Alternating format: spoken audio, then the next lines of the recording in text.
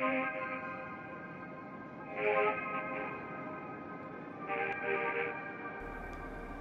the last decade of his life, Andy Warhol returned to the depiction of the everyday, commonplace subject matter that brought him to wide recognition in the early 1960s.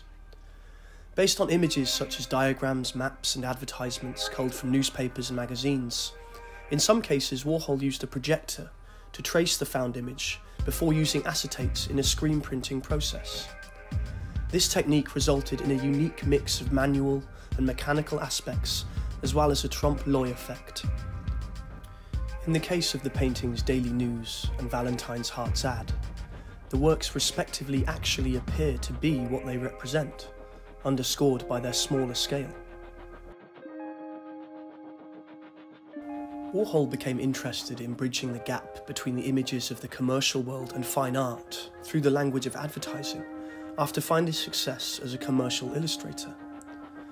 After rising to prominence with works such as his seminal Campbell soup cans and Brillo boxes, Warhol turned to silkscreening to depersonalise and further objectify his works.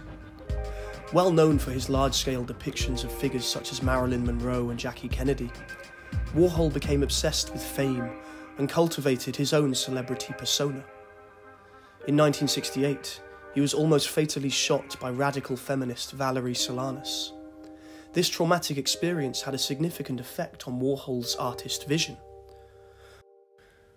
While he was already fascinated by mortality, he came face to face with his own death, and it became a prominent theme in his work. Collectively, these late works are especially noteworthy in that they are revelatory of Warhol's conceptual foundations, which remained constant throughout his career: a fascination with flatness, consumer culture, reproduction, seriality, and imperfection while engaging with politics, economics, and class. Warhol notably created these works of his own accord at a time when the vast majority of his work was commission-based.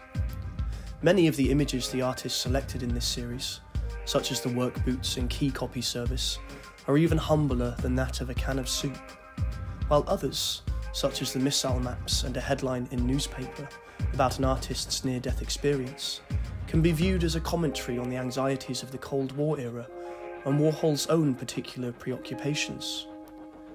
This notion is especially persuasive upon noting the visceral red of the Valentine's Heart's Ad. Viewed in light of the artist's forthcoming death and the relevance of his work today, these jewel-like paintings on canvas, some of the last Warhol ever created, are particularly poignant and prescient.